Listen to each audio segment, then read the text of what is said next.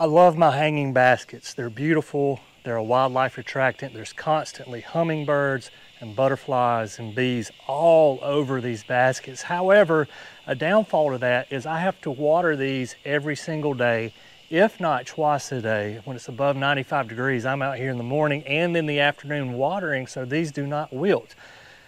I have a solution to that thanks to our friends at Ankway. We're going to use the power of the sun to water these baskets. This is a step-by-step guide of how to install a solar-powered irrigation system.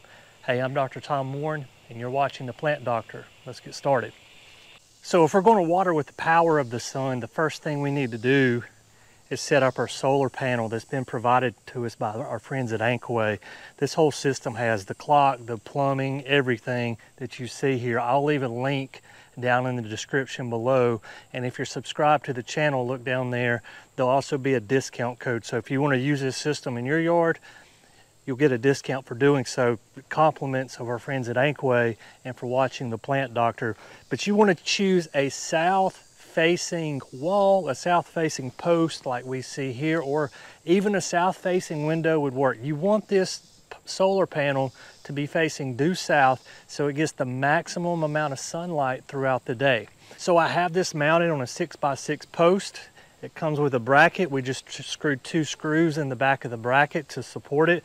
And on either end of our solar panel, there's a wing nut, and we can pivot our solar panel back and forth. So I'm going to slightly angle it upwards. And so this wire that you see here below the solar panel is going to run to our clock. So let's take a look at the clock and let's talk about how we're going to hook up our plumbing to the clock. So how this is going to work, this wire comes from that solar panel that we just installed, and it runs to our clock and our pump here. So this clock, we can set a watering time, and then we can set an interval time. So when do we want the clock to come on? And then how long do we want it to run once the clock is on? On the underside of our clock, there's 2 ports. There's an in and there's an out. So on the in valve, what you're going to do is attach this. So there's a couple of things going on here. This end is going to go down in this 5-gallon bucket that's going to hold our water. I'm going to fill this all the way up to the top with water. So whatever water holding device you want to use, whether that's a bucket or a Rubbermaid or something else, you've got to make sure that your pipe is long enough to get to the bottom of your water source. At the end of that pipe, you're going to attach this filter, because if you think about it, there'll be leaves and bugs and things that drop down in here, and we don't want to suck that up into our pipe, and then it gets in our pump and our pump's clogged, okay? On the other end, there's an anti-siphon device.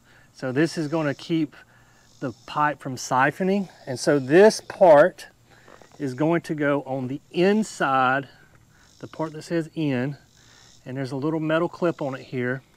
So we're just going to slide that on the end and then slide that clip up over the nipple to hold it in place. The other side is the out.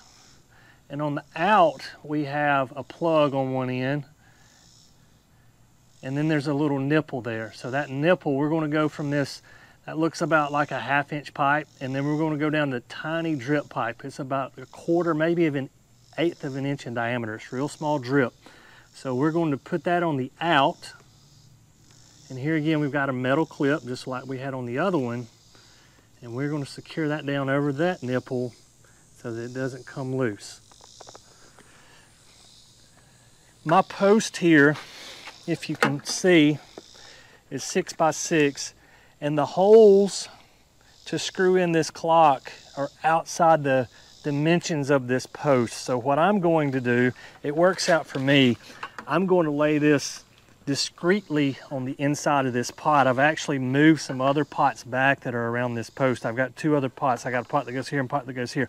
All of this is going to be sitting inside those pots. Nobody's going to be able to see this. So I'm going to lay this clock right here, put the end part, the part that sucks up the water, down in the bucket.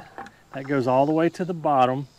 And then from there, on this out, we're going to run our drip line from here up the post and to our 4 hanging baskets. So here's our drip tubing that's going to run up the post. We have 2 spools of it that they provide in their kit. There's our nipple, and this just slides right over. You'll have to twist it on there a little bit, and that's on there pretty good. The water is going to come here, up the tubing, into our pots. Our drip connected. It runs up this post. So we went ahead and did this. It's installed.